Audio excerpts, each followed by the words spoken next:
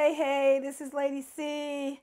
All right, I'm going to tell you about a funny story that happened during my stay in the hospital.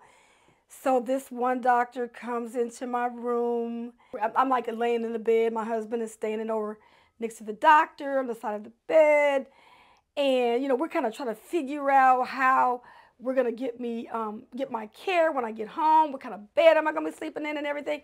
So the way we were talking, somehow the doctor got some kind of a notion that he goes, you folks do have a place to go, don't you? He goes, you do have a place to stay. I'm thinking, I'm like, why is he even going there? I mean, we're not even sounding like we homeless, So what did I do? Why did he even open up that door? So what I did, I thought I was going to I'm going to have fun with this one.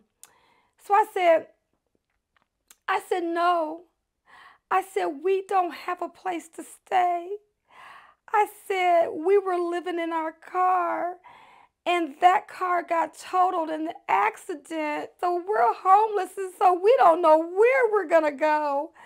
And I was just playing it up. I mean, y'all, I was having a ball. I did not like crack a smile.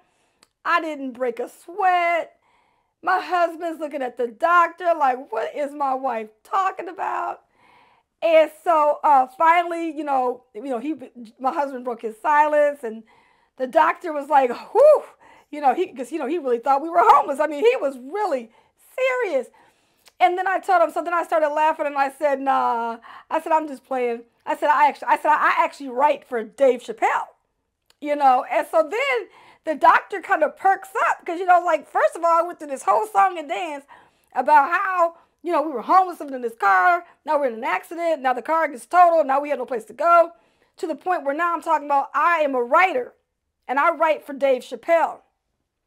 And then he goes, and then I started playing and started laughing. I said, oh, I'm just playing. And he goes, oh, don't get me wrong. He said, Dave Chappelle did used to live in the area, so he said he didn't know if I was telling the truth or not. And he was going along with everything I was saying, right? And I told him, I said, well, I did stand up at the Improv, like back in 2018, I think it was. Hey, DC, how y'all doing out there? Did y'all have a good childhood?